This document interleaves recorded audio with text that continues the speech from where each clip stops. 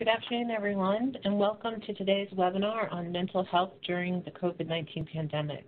This is such an important topic, and we are glad to be able to contribute to the greater conversation around mental health and construction. I'm Cain, Executive Director at CPWR, the Center for Construction Research and Training. As most of you probably know, CPWR and NIOSH are holding this bi-monthly COVID-19 webinar series for the construction industry. You can access recordings from the whole series through a playlist on our YouTube channel.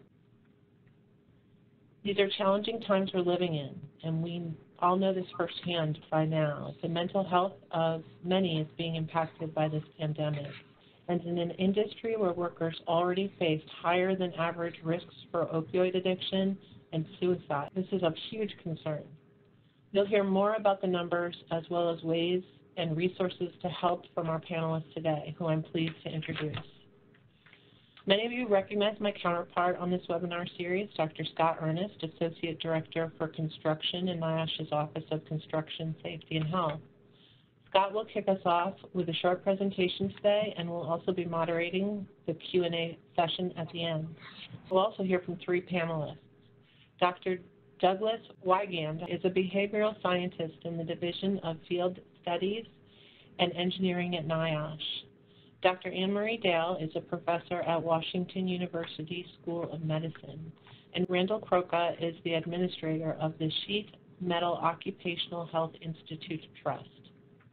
After their presentations, we'll have some time for questions and answers. And now, Scott, I'll hand it over to you to get us started. Okay, great. Thank you very much, Chris. It's great to be with everyone. And I'm going to go through a number of different updates for things that have happened related to CDC and COVID over the last week or so. First thing I wanted to just mention briefly to people is that there is some updated guidance on the CDC web page about cloth face coverings, and specifically about masks that have escalation valves. CDC has updated the policy to recommend that masks that have escalation valves not be worn for source control because of potential for particles to be exhaled through those valves. I just wanted to mention that right up front, that there has been an update on the CDC webpage about that. And then as far as some of the other things I just wanted to touch on briefly, it's a little bit about coronavirus, a little bit about some of the updates on mental health and organizational support. There's also been some recent publications on CDC's morbidity and mortality weekly report related to disparate risk for racial and ethnic minorities. So I wanted to briefly mention that.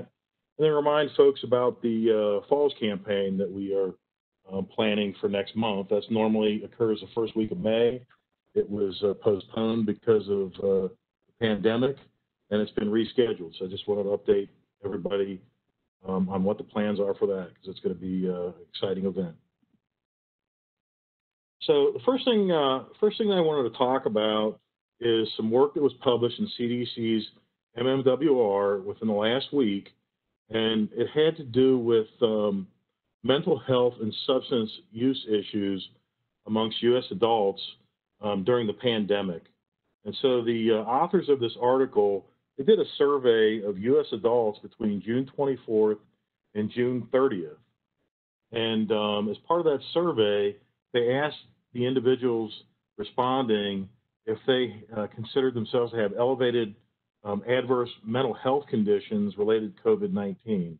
And so groups that responded that they were dealing with issues or concerns in this area included younger adults, racial and ethnic minorities, essential workers, and unpaid adult caregivers. And so if you look at the reporting that came out of this, there was approximately 31% of the respondents reported anxiety and depression symptoms related to the pandemic. There was also 26% of the respondents that reported stress-related disorders from COVID-19 and the pandemic.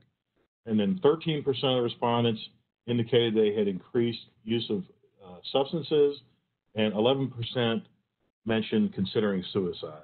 These are all, sort of mental health issues that were reported in this MMWR article within the past week.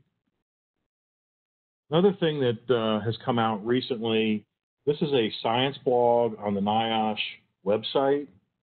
It was posted just a few weeks ago.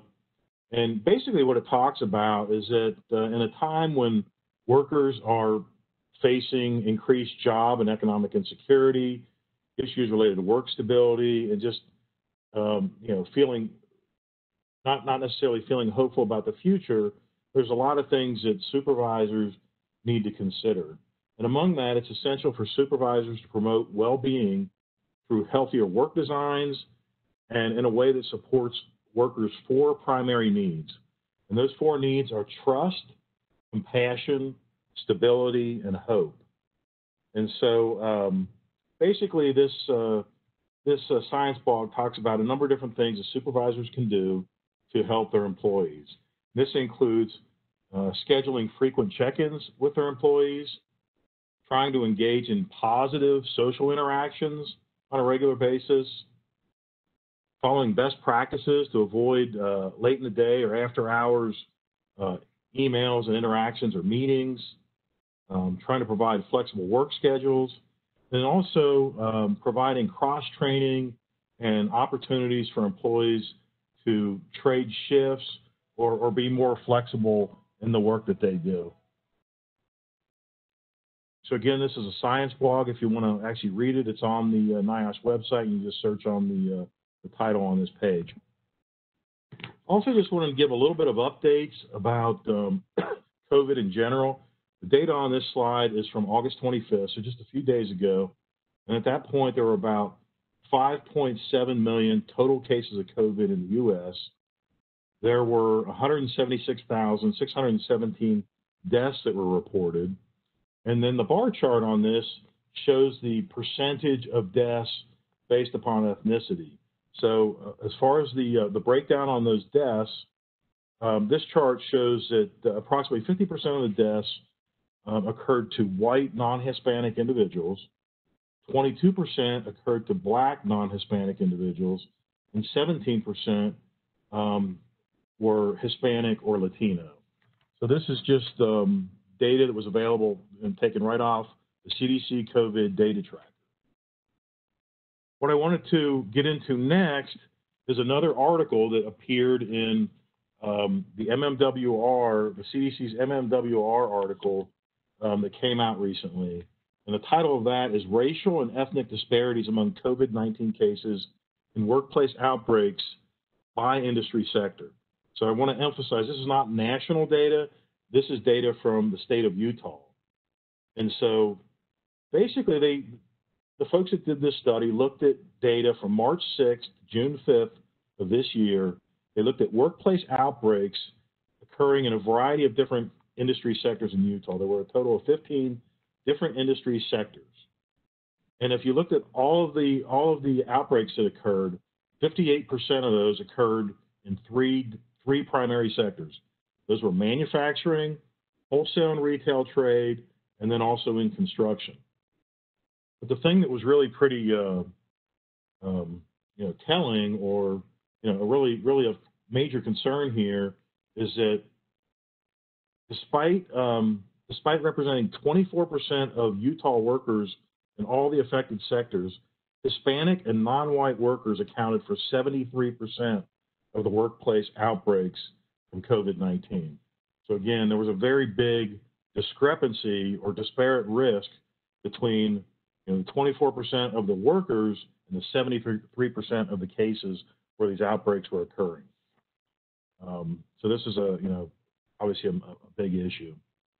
And then this is some of the actual data from the article, and I just wanted to point out this is broken down by the industry sector. So on the left-hand side is the industry sector, and right in the middle is the construction industry.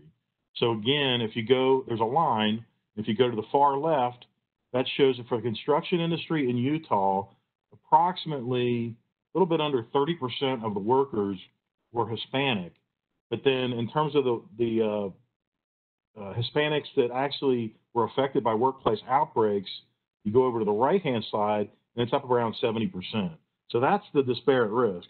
You would think if all things were equal, the percentage of the employees would be the same as the percentage of outbreaks, but you got a huge increase in the impact of these outbreaks on Hispanic workers in the state of Utah. And then there's some additional data. This is another MMWR article that was recently published. This was looking at meat and poultry processing. And the main takeaway there is that this is data from 23 different states in the meat and poultry processing facilities. They identified over 16,000 cases of COVID in 239 different facilities. And of those cases, it resulted in 86 fatalities. But the big thing here, the disparate risk, is the fact that of all those cases that were reported, 87% of those affected racial or ethnic minorities. So again, just kind of an update on a recently published article from CDC. And then I'm just going to go ahead and wrap things up here real quick, but I wanted to remind folks that we are planning the National Safety Stand Down and Campaign. It's planned for the week of September 14th through 18th. We're going to have a big kickoff event with a very large virtual audience on a Zoom platform. So that'll be on Monday of that week, and we're going to have events planned really throughout the week on all sorts of different issues related to fall prevention and preventing fatalities and injuries in the construction industry related to falls, because it unfortunately continues to be the #1 killer of construction workers. I just want to remind folks about that, and again, point everybody to where they can get more information about construction, COVID-19. There's the CPWR clearinghouse that's continuing to be developed and updated. There's guidance from NIOSH on the CDC website, a number of different sources there. Also the OSHA construction information on COVID. And then last but not least, at the bottom is the CDC 1-800 number if you want to actually call somebody and talk to them. So with that, that's a wrap-up of my update, and I will go ahead and move on to our first speaker, which is Dr. Douglas Wiegand. And again, he's a behavioral scientist at NIOSH. Dr. Wiegand, go ahead and take it away. All right. Good afternoon, everyone, and thank you for the opportunity to speak with you and present some of this basic guidance that the Centers for Disease Control and Prevention has made available on recognizing signs of stress and building resilience during the COVID-19 pandemic. The information that I'll cover this morning is available on the CDC website, as you'll see right here on my screen, and can be found by searching job stress on cdc.gov or CDC and job stress if you're doing a Google or other search. I work for the National Institute for Occupational Safety and Health, or NIOSH, which is part of the CDC. Both CDC and NIOSH have information about mental health, stress, and job stress on their websites. If you're interested in learning more about the science of stress and how it's applied to occupational safety and health, I do encourage you to spend some time on the NIOSH website, particularly the Healthy Work Design and Well-Being page. Once I'm done speaking, I will post some links in the comment box so that you can check those out if you haven't done so already. Generally speaking, stress is something that we all encounter. It's a natural biological reaction to our real or perceived environment. Stress sets off an alarm in the brain, which responds by preparing the body for defensive action. The nervous system is aroused and hormones are released to sharpen the senses, get your pulse going, deepen your respiration, and bring blood to your muscles and tense those up. This response is sometimes called the fight or flight response, and it's important because it helps us defend against threatening situations. So stress is a very natural thing, and it's not all bad. In some circumstances, it helps keep us safe. Sometimes stress can be a good thing. In that case, it's called eustress. And an example is when you're faced with a challenge where you have the resources, skills, support, and knowledge to address the situation. Eustress can have a beneficial effect on health, your motivation, performance, and emotional well-being. So I mention this because I want to emphasize the point that stress in general is very normal. Unfortunately, though, I'm not here to talk about eustress or the benefits of stress, but rather the negative type of stress, which people commonly refer to when they talk about being, quote, stressed out or having stress in their life. I like to think of stress in this sense as a bodily or mental tension that results from factors that overwhelm an individual. Short-lived or infrequent episodes of stress pose little risk to one's health. But when stressful situations go unresolved, the body's kept in sort of a constant state of activation or hypervigilance, which increases the rate of wear and tear to our bodies and our biological systems. Becoming stressed and staying that way for a long while can have a cumulative effect on your body and mind. So how you cope with these emotions and stress can affect your well-being, the well-being of the people around you and that you care about. It can affect your work, your workplace, and your community. As we continue to face the challenges of this pandemic, it's critical that you recognize what stress looks or feels like, that you take steps to build your resilience and manage stress, and that you know where to go if you need help. So if we look at this website, the first sort of box here are some of the symptoms of stress that people may be experiencing. Now these are all pretty general, and they're the most common signs and symptoms of stress. It certainly doesn't, run the gamut of human emotion that can occur if someone is feeling stress, but these are some of the more common ones. So a common one is feeling irritation, anger, or maybe even being on the edge of losing your temper. Another one is feeling sort of a general feeling of unease or feeling uncertain, nervous, or anxious. One may have recurring thoughts that are intrusive or bothersome, sort of racing thoughts through your head. Some people may have some trouble getting going, focusing or concentrating, or lacking motivation to finish tasks. Another common sign is losing interest that one usually enjoys doing. You may feel unusually tired, overwhelmed, or burned out. Sadness and depression are other signs. And stress often manifests itself in our sleeping behavior too. Everyone is different, so one person may react to stress by sleeping more than usual, even having trouble getting out of bed in the morning, while others may have trouble getting any sleep at all and may spend restless hours tossing and turning in bed, watching TV, or otherwise just not being able to get sound sleep. Another common sign of stress is an increase in alcohol, tobacco, or other substance use. If this is the case, we do have some resources that are listed below on the same page. So these are the common signs and symptoms of stress. I want to express that these feelings are generally a normal reaction to an unusual situation. A person may experience one of these states, or they may feel a combination of many of these things. Of course, experiencing these things does not indicate that one has a mental health issue, but they are signs that one's well-being is likely out of balance and needs attention. So if stress is so normal, then how do we know when it is something to be concerned about? The big thing here is that if symptoms begin to interfere with important aspects of one's life, such as with their work, with personal relationships, or even in taking care of oneself and satisfying one's basic needs, then it's concerning and professional help should be sought. Okay, so those are some of the signs and symptoms of stress.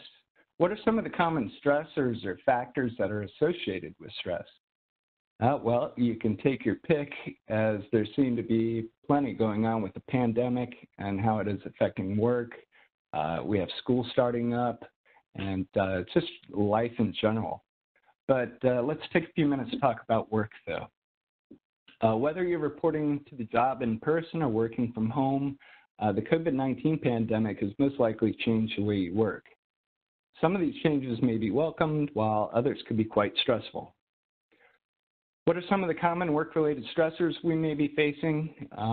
This list here is meant to be very broad in nature. So again, it certainly doesn't cover everything, but these are some of the common stressors, and I'm willing to bet everyone has experienced one or more of these in the past several months. A big one of concern is about the risk of being exposed to the virus at work. Am I safe? Do I need to be on heightened alert all day? Those types of things. People may have concerns about following health and safety guidance and wonder if they're doing everything correctly to minimize exposures. Many of us are managing a different workload or a different schedule. Personally, my workload has fluctuated a lot over the past few months. Some of my normal job tasks have kind of taken a back seat so that I can focus on topics related to the pandemic. I'll have times where I'll be extremely busy for days or weeks, but then that's followed by some lulls where I'm, waiting for my next assignment, for example, where I can perhaps redirect my attention to less pressing tasks. Another big one, many of us are adapting to a new work dynamic. So for example, a new physical workspace. Maybe you're working at your kitchen table now instead of on a job site or in a cubicle or at a desk. There's been a big switch for many to online meetings, in which some people may not be quite experienced or comfortable with that yet. It seems like there's a ton of different apps and technology out there to bring us together and have discussions. In a single day, you could have a meeting on Zoom and then an hour later join another meeting that's on Microsoft Teams. It's a lot to catch up with and be able to figure out all the bugs and that kind of thing. Another big stressor is a lack of access to the tools and equipment needed to perform your job.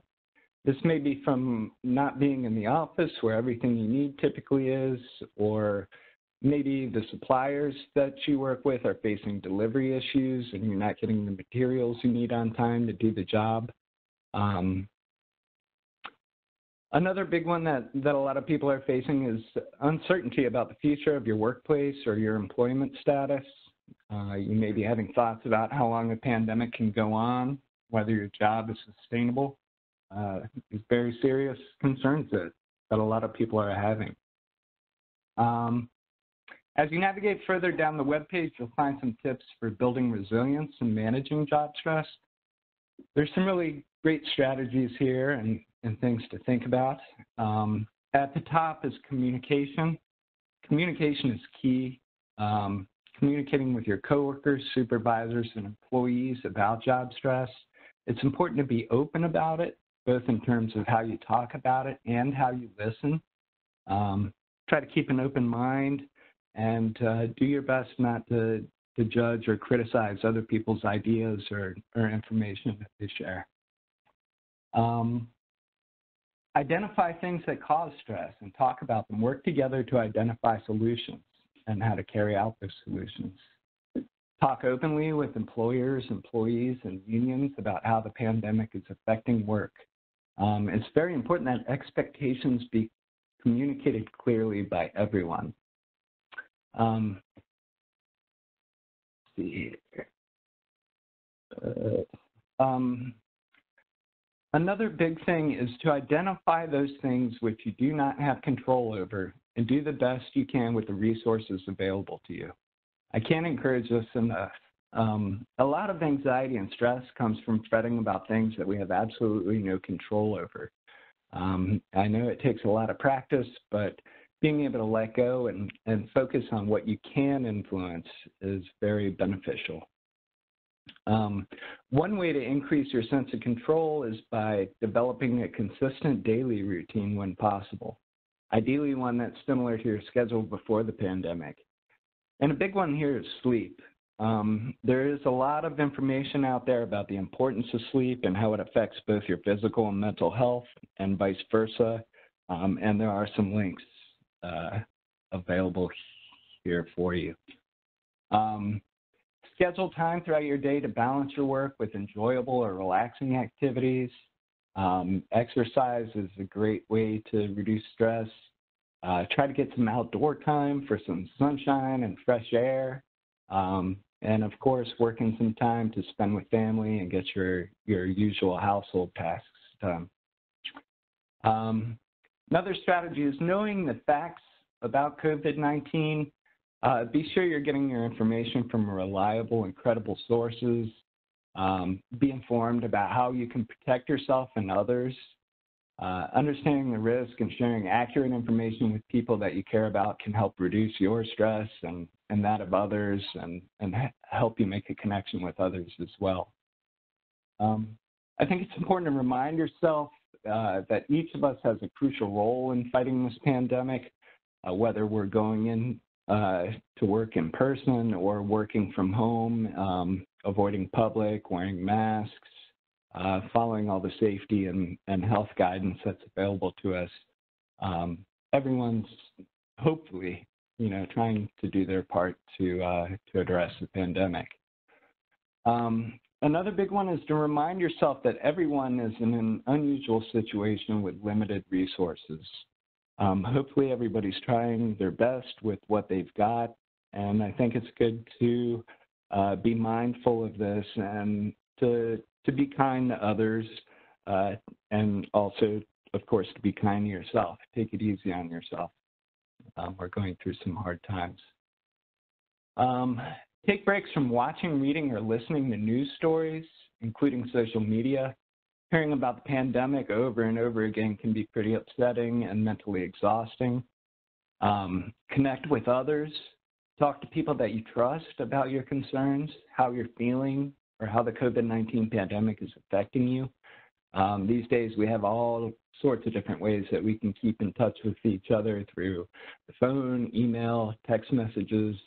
If you're old school like me, you might write a letter or send a card, video chat, and of course, social media, keeping in mind to balance those things out. And especially with social media, if you find that it's causing you more stress when you're engaging in those things, you might want to consider taking a break or deactivating your account. If you feel that you may be misusing alcohol or other drugs, including prescription drugs, as a means of coping, please do reach out for help. Again, down here we have some more resources. Lastly, if you're being treated for a mental health condition, maybe something that was going on before the pandemic or something that's developed over these last few months, continue your treatment and be aware of any new or worsening symptoms, and be sure to communicate that to your therapist, your family doctor, or whoever your trusted healthcare provider is. At the bottom of the website here are some resources. Please take some time to review these, share them, keep them handy, and refer to them often. Before I wrap up, I really want to draw some attention here to the National Suicide Prevention Lifeline. I know that some of the others on this panel will talk about warning signs, communication, and tools related to suicide prevention, so please stick around for that. For now, I'd like to say that if you or someone you care about are experiencing or voicing thoughts about hurting themselves or others, please take it very seriously and take action to get the person help. This hotline and the Construction Industry Alliance for Suicide Prevention are invaluable resources. Our last talker today, Randy, will be talking more about the Construction Industry Alliance for Suicide Prevention and the resources and tools they have developed. So again, please stay tuned for that. That's all I have. Thank you so much for your time and attention. I will post some additional links into the chat box, and I look forward to our discussion at the conclusion of this program. Thank you, Dr. Wiegand, and we will move on to Professor Anne Marie Dale, and there her slides are, so go ahead, Dr. Dale. Thank you, Scott, and thank you, Dr. Wiegand. That was a great introduction to some of the issues that the construction industry is facing, and we will be sharing some of those stories with you now. My name is Anne Marie Dale. I'm a professor at Washington University. Our team in St. Louis has over 20 years of experience of working with the construction industry. And during this pandemic, we continue to work with our contractor partners, their workers, and other construction organizations in our region. And what I want to share with you is some of the information about what's happening in the field. But just to step back to reiterate a little bit about what Dr. Wiegand and Scott already introduced, there was also a CDC household pulse survey that is given out on a regular basis. And this is showing the change in that anxiety and depression level that Dr. Wiegand just described. In 2019, the second quarter, you can see the percent of individuals that scored having anxiety was 8.3%. And if you go to the right of that line, the 7-day average for the month of April was almost 31%. So, nearly 4 times as high in the month of April. If you continue to go to the right, since this information continues to be collected on a regular basis, that anxiety level is now even 6 points higher, or almost 6 points higher. Now, if you walk down to the second line of depression, in 2019, the percentage of individuals was 6.87%. In April of 2020, it was 24%, and now nearly 30% of the individuals that completed the survey now fall under having depressive symptoms. So the symptoms are similar to the ones that Dr. Wiegand just described: the fear of contracting COVID, job loss, reduced work hours, social isolation from friends, family, increased family demands for homeschooling or in-person schooling, getting children back and forth, but also the need for cooking, home care, maybe that wasn't part of the routine, and finally, poor mental resiliency, particularly increased substance use. And so that use has been illustrated a couple of ways in the data.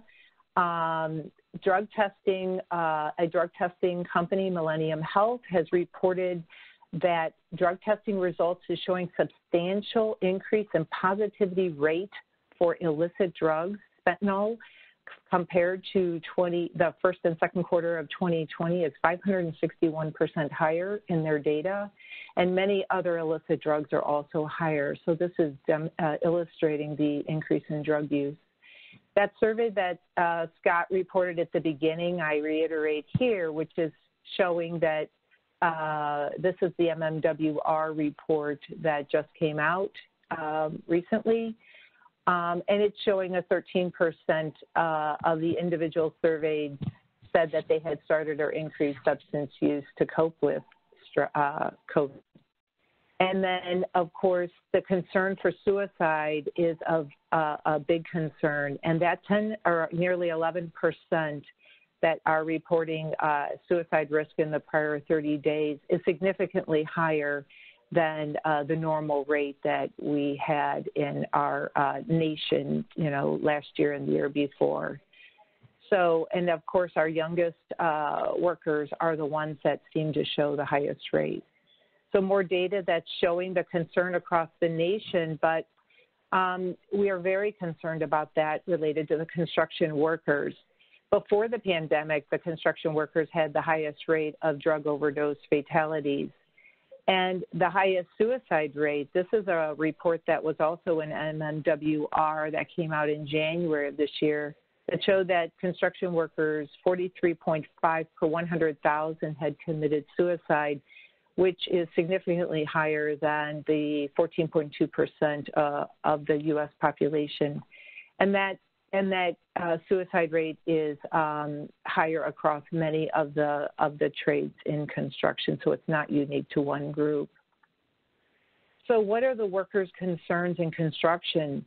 As we've been communicating through our network, they obviously are concerned about contracting the virus because construction in many areas is considered essential work, particularly those who have to work close to where COVID patients are located, whether these are hospitals or temporary buildings. Job security is a big concern. Early on, the concern for a work postponement or cancellation from workers and owners, and then now, more recently, the supply of material has been slowed and interrupted. And as the projects go on, there's been concern for lost time due to having COVID themselves or being exposed to others, and therefore the need to quarantine. And these issues related to COVID have led to loss in pay, theoretically, if they were sick or quarantined, although there are systems in place to cover the cost of time lost. However, there is not additional pay necessarily available to cover lost time due to family problems, childcare, homeschool, or unless there's a federal program relief fund that will cover that time. And finally, workers are expressing concern over varied COVID policies as they go from one work site to the next and over time.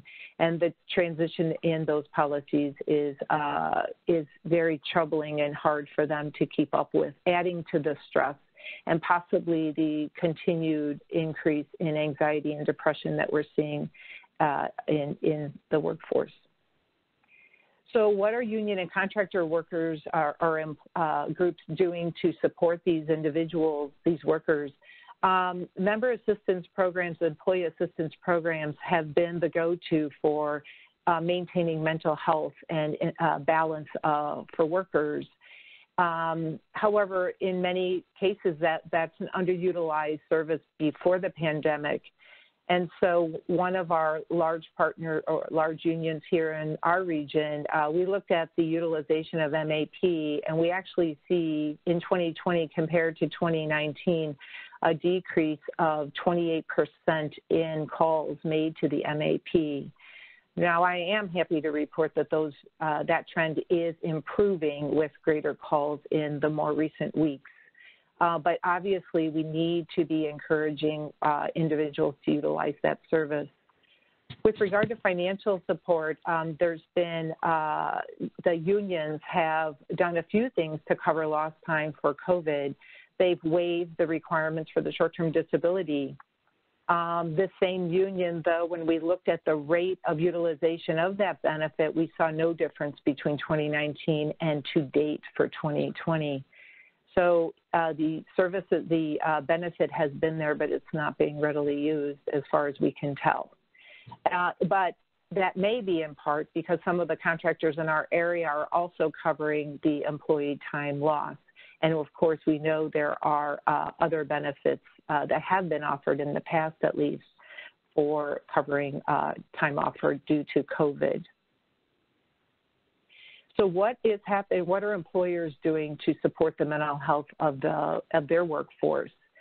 As we communicate with our contractors, we're hearing many different things, but they're all good.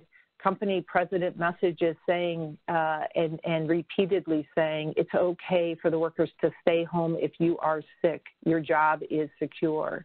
And I think that's an important message for them to hear. Early on in the pandemic, employees were given the option to stay home if they didn't feel safe.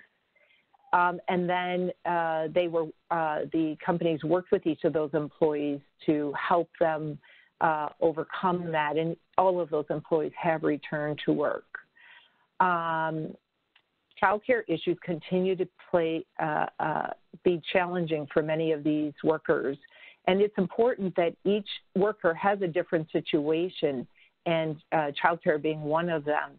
Now, taking time off for childcare has not been a paid benefit among the contractors locally, but they are guaranteeing the employee maintains their job.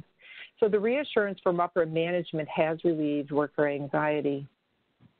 Other supports are obviously the physical supports that are present at the work site, and we've heard a lot of those over the past few months, the change in the staggering of shifts, the hand washing stations, the health screening upon entrance, the signage for physical distancing, a COVID hotline, et cetera.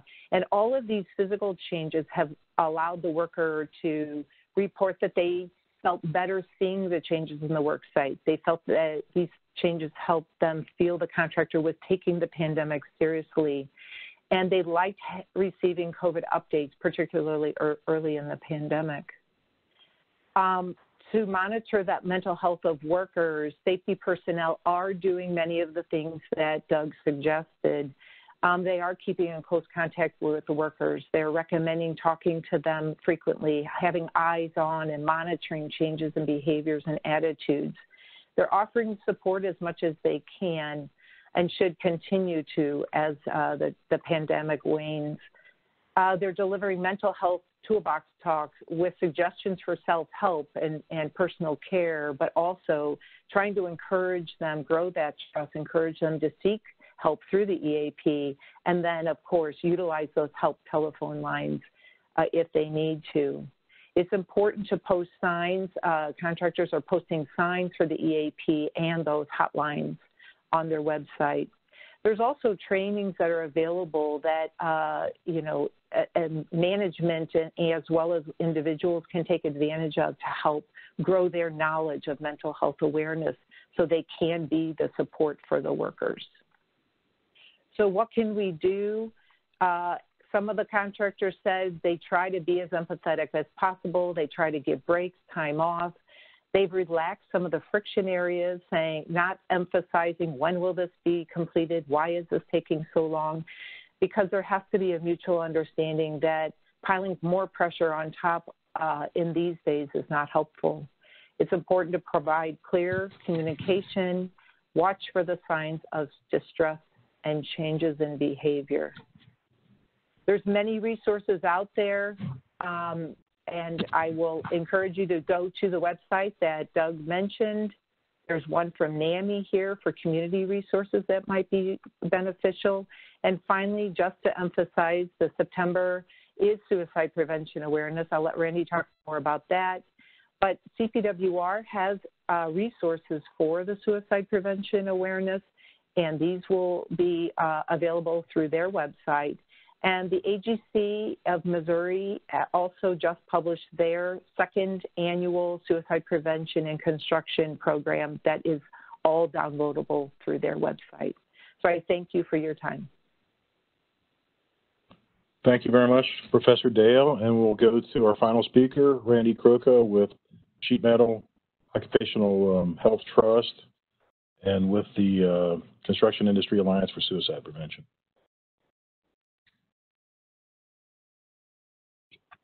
I just want to give a little background about who I am and how I came up through the ranks. I've been in the trade now for over 40 years.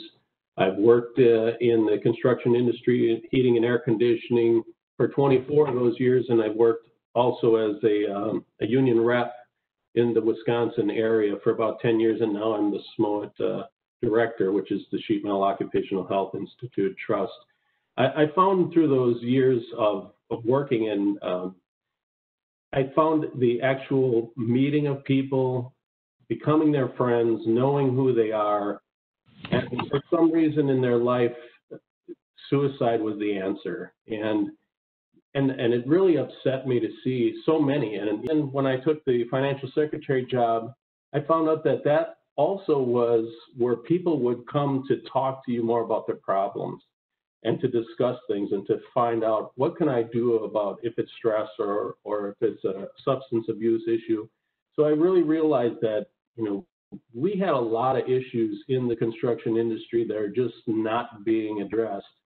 And so coming to on a more of an international level for the safety and health, I started to realize that we really needed to do more than what we've been doing. And we had done things over the years. Prior to the COVID-19, I mean, everybody dealt with all kinds of other stresses of getting your job done on time. Back, and it's almost hard to think we had to rush our kids to their different practices and things they had to do for school and a lot of different stress like that. So when COVID hit, it was very unusual I would say, to how everything kind of stopped. It seemed like, and in fact, I'll talk a little bit later about, we have a 800 number for our members to call a helpline. And that was going quite well, and it was weird to me that when this happened, that helpline almost cut off. It's like people had like bigger problems, I think, all of a sudden they felt, and then realized, well, I need to go back to that helpline and get more help. So as this virus was spreading, people were trying to figure out what's next. How is my new work going to look like? Some were working from home. In the construction industry, there is no working from home. As Dr. Dale mentioned, they're essential workers and they have to be on a job site. And in some instances, they could be in a potential unsafe environment, depending on how their partners or people they work with are taking this seriously and donning the right PPE and keeping it on and all that type of stuff. So, a lot of people are thinking, what is my new normal? Is this what it's going to be like forever? What's going on? And others are just, moving forward and acting like nothing's happening. So we try to figure out now, how do we address these new feelings of anxiousness and anxiety? Next slide. So we would be working with our substance abuse, mental health, and suicide programs that we have. And these are stats, and we've seen a lot of other stats. And like I mentioned, the stats are one thing, but just like with COVID, I feel like, you hear a lot about it, you hear all the cases, the numbers of deaths, but unless you know of someone or you've heard of somebody or someone in your family or something, it doesn't quite hit home as much. I realized that when I was in construction, and I had a few close friends that ended up taking their lives due to suicide because things got too bad for them. And you just feel like, why couldn't they reach out to somebody? Why couldn't they, talk to somebody? But there was always, and there still is, that stigma there about trying to be open with these issues. And I think that's what we have to do. And so how do we change that course from where we just bottle it up inside of us and we do what we feel we have to do, or how do we get help? So what we have done with the sheet metal workers, and other organizations have done these similar things and are doing great things. We're called the Sheet Metal Air, Rail, and Transportation, which we're lucky we get the acronym of SMART. We put MAP after for Members Assistance Program. And we've, several years ago, our Director of Education, pictured there, Chris Carlo, assembled an unbelievable team of experts in the industry. And some you may have heard of, like Sally Spencer-Thomas helps us out with this, Ben Court, Jeff Mangrum, and many others. And we have, this is a 3-day program where we would meet at hotels and do this training in a smaller group, no more than 25 people. And it just turned out to be a fantastic way of opening up the channels of talking to each other and breaking that stigma and seeing that others in your group are dealing with the same issues you're dealing with. And if it's substance abuse, or if it's mental health, or suicidal thoughts, or whatever it might be. So we just saw how this really caught on and is going great. And we've been doing this now for about 4 or 5 years of in-person training. But of course, now COVID comes along and you figure, well, now that's kind of ruined that. But in some ways, it's actually helped, because we've had so many members out there that couldn't afford to travel, or the companies pay their way or whatever to go to these classes. And we're now holding virtual classes. In fact, there's one going on this week, and they're doing the training virtually. Now, we miss a little bit of that personal touch where I've been in a few of them, and you really get to know these folks, and it's very complicated to keep everything that's said in those classes to yourself, but you get to know them better and so forth. So we're missing some of that, but we can still keep that going, keep that open. And some folks who wouldn't have a chance to do this are now getting the chance to to join a training. Construction Industry Alliance for Suicide Prevention, I've recently become a part of that board this past year, and it's what a great organization. The folks on that board are just all about getting people help. And there's the phone numbers up there, info@preventconstructionsuicide.com. You're going to find in there, we have our offering through the end of September, suicide prevention training through Living Works. And I would suggest that you take a look at that website. You'll be able to drill down through all of that information and utilize it. Those, like I said, they're free through the end of September. This can give you a taste of what's being trained if you have a bigger group or own a company and you want to get your whole company trained. You can work with our group to get you special pricing to do a whole big group. But right now, to do some individuals, and if you want to just see the training, it'll be free to you. They'll give you a license for that. So with that, the next slide, just want to mention these are just some different ways that we have done to try to keep everything in the forefront with our membership. And you can do this with your company or whoever needs to do this. But we put together some wallet cards. That's the front and back of the wallet cards. Just a short little saying, and it might help somebody. It might help yourself if you need it at some point. But if you have those wallet cards, those are made of nice thin plastic that are very durable, so they can be given out readily. We get those out to all of our members. And we also have done a mouse pad just to have in front of everybody right there with the National Suicide Prevention Lifeline that's available, and our own personal SmartMap helpline for our members too. And then I just put together some helpful resources. SAMHSA is a great resource for helplines and phone numbers that you can call for whatever you need. When I need something, I always go to CPWR. They're great, NIOSH, all of that. The great resources there, toolbox talks, all kinds of things there, and a few different others. Some YouTubes on job safety in this COVID environment that I thought were interesting, and of course the Stand Up for Suicide Prevention. That's a campaign. It's through the Construction Industry Alliance. I would recommend that you sign up for that, take the pledge, and we're doing Stand Down for Fall Protection. We're now doing Stand Up for Suicide Prevention. Let's take that pledge and stay together as a group and keep that conversation going. Next slide.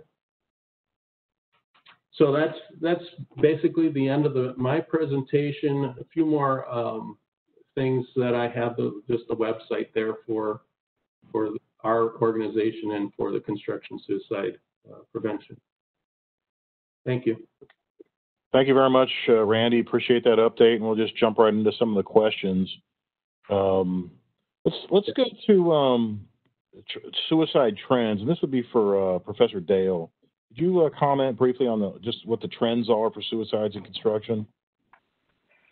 Yeah, so I think post-COVID, we aren't sure that the construction workers are necessarily higher, but the national trends are significantly higher, as we know, and we already knew construction was suffering. And given what Randy just presented through the Alliance, and the need for this, construction and the attention we need to be placing on this. I know, I think the data will eventually come out and show that the trends are continuing to grow in construction post-COVID. I know locally in our region, there have been several suicides in the construction industry just recently, and that's higher than what we've typically had. So I don't think the data's there, but I wouldn't be surprised if the trend's not going to pan out eventually. Okay, thank you. And this question is for Randy, and it has to do with, under the pandemic, we have more limited contact between workers. And are there some indicators that can be used to determine mental health issues, even when you're really not having near as much interaction as we've had in the past. Yeah, there's a lot of different things that could be signs of somebody that's having some mental issues. Maybe they're a lot more distant than they used to be, or they're, not getting involved like they used to. Sometimes you see changes in behaviors too. Maybe a lot more anger is coming. A lot of times what you just see is more distance. They just kind of are to themselves and not really participating as they normally would have. Okay, and then is there, do you have any sense of the impact of just the, telecommuting and home life for construction workers that are single? Yeah, I do, and not because I'm single, but because I have a single daughter that lives back in Wisconsin, and I know how stressful this has become for her. She works in a bank, so now she's able to work from home. She also has 2 children, though, that are there, and very young children, 7 and 2. And I don't know how she does it, but I do know some of the things that she has done to help with that. And she does chat sessions with her friends. She tries to stay on social media and stay connected that way. And she calls us quite a bit. And it's always good to stay connected in any way that you can. And I think that's the key. Try to stay connected during this time. Okay, and a question for Dr. Wiegand is, there's sort of a stigma around some of these issues, and do you have any suggestions about talking to, coworkers about mental health issues and trying to avoid the stigmas that are associated? Yeah, so stigma happens when there's some sort of mark of shame or discredit associated with a particular circumstance, quality, or person. I really think that communication is key here, especially normalizing things. So during my talk, I really tried to emphasize that stress is something normal that everyone goes through. Some people are worried about their privacy and what others may think if they know that they're seeking mental health assistance. This stigma has gone on, for probably as long as psychology has existed. Even the words mental health or psychologist or therapist seem to arouse discomfort for some. Some suggestions I have, it may be helpful to classify mental health just simply as well-being and to equate it with physical health. It helps to talk openly and often about mental health. So lots of open talk and attention to the fact that we're all human, we all face challenges, that therapy for some things is very effective. I think it's important to raise awareness and help educate others about mental health. Again, hopefully the information covered here and the resources that we provided today can help to do that. Another one is just being careful about how you talk about mental health. Many people seem to lack knowledge about mental health and psychology, and in so doing may present falsehoods or try to joke around with things, try to put people down using terms like crazy or, he or she is bipolar, things like that. These really aren't helpful and helps to spread stigma. Another thing with language that seems to be more common than it should is that try not to use mental health conditions as adjectives. So sometimes you hear people being described as OCD if they happen to be like really organized, or someone might say, oh, the weather's being bipolar because it's changing a lot. These things have negative connotations and increased stigma. So I think just communication in general and helping to normalize mental health and even seeking mental health assistance is very important for reducing stigma. Lastly, I did put in the chat box a link to some information related to stigma and COVID-19. So hopefully that will be helpful for everyone. Okay, thank you very much. And with that, I think we're going to go ahead and wrap it up. We've gone for an hour. I think it's just been a lot of great information shared. So I'd like to thank CPWR for hosting. I want to thank Chris Cain. Also want to thank Professor Anne Marie Dale, Dr. Douglas Wiegand, and Randy Krocka. So thank you very much, and have a good rest of your day. Take care, everyone.